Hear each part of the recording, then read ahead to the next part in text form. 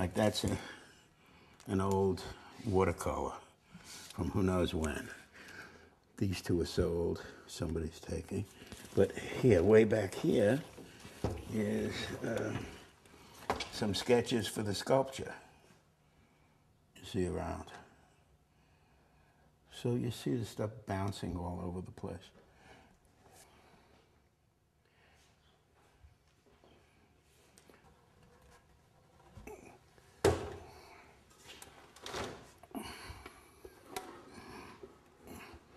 All you need is that part.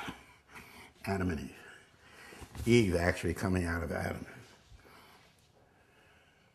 I taught for 9 years at Cooper Union. The important thing was the students. They try to sense what each student was about. Each one is different. And they never knew what I liked or didn't like. I don't like to evaluate and say this is better than that. I like to say this is different from that. When you say better than, you automatically dismiss something. I don't think you learn from that. Because I think each thing has its own quality. Even a terrible work has its own quality. And you can learn as much from that as from a great work. And it's got to be in your work too.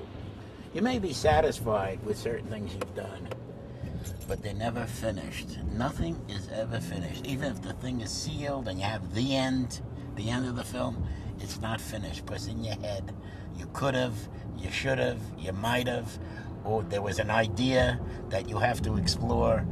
So nothing, that's what makes you go on to that next thing and the next thing and the next thing. I never think that I've explored anything. I know I can pick up something and 10 years later and say, hey, there's an idea there. All right, we're going to the foundry, Beatty Mackey Foundry. It's been in existence longer than I am alive, I believe. And they're one of the old foundries in New York that makes bronze and other metals, pours bronze and other metals. You know what's wonderful about this kind of place? The honesty. And that's what you could feel in a work, you know, a lot of times in a work, I don't care what it is, you can feel if it's honest or not. It may not be the greatest, but you can feel if it's honest.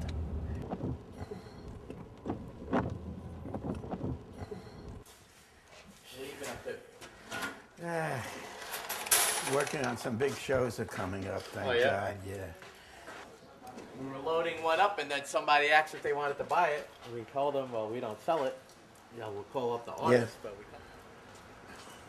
See, my piece is up there. You can go on the roof and shoot it. I wouldn't. What's that, water on it? Yeah, it's water. Yeah. That is Peniel, means face of God. It's where Jacob fought with the angel in the Bible, and it's they say angel, it was an unknown person. Some people say he fought with God, but he wouldn't let him go unless he blessed him, and he said, okay, you're blessed, and from now on your name is Israel, which means he who's fought with man and God and prevailed. It's the first time Israel appears in the Bible. And my take on it is it's a man fighting with himself.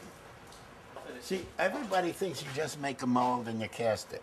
It doesn't work that way. There's so much handwork that goes into this that virtually every piece is handmade, even though you think it comes out of a mold.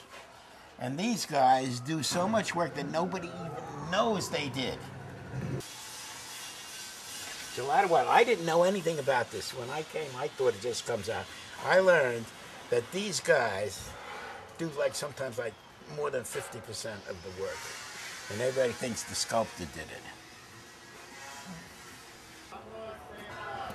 There we go. Okay. Come on. Look at that whole fart.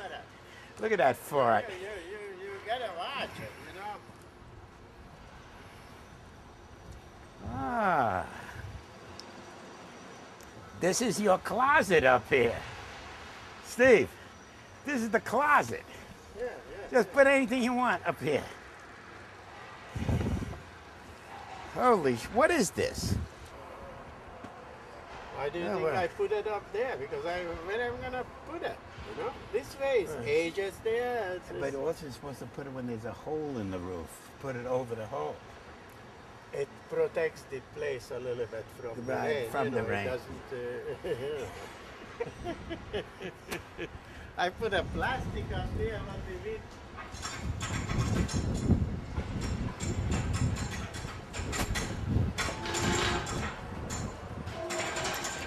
What's he doing?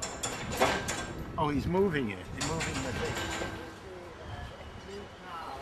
thing. When you finish the piece, it belongs to the world. You don't own it anymore. And the only thing that you own is the doing. You can't sell the doing to anybody. You own it. You did it. You went through it. And that belongs to you. And that's true of every craftsman. And that's a wonderful thing. And that's what I like the doing of.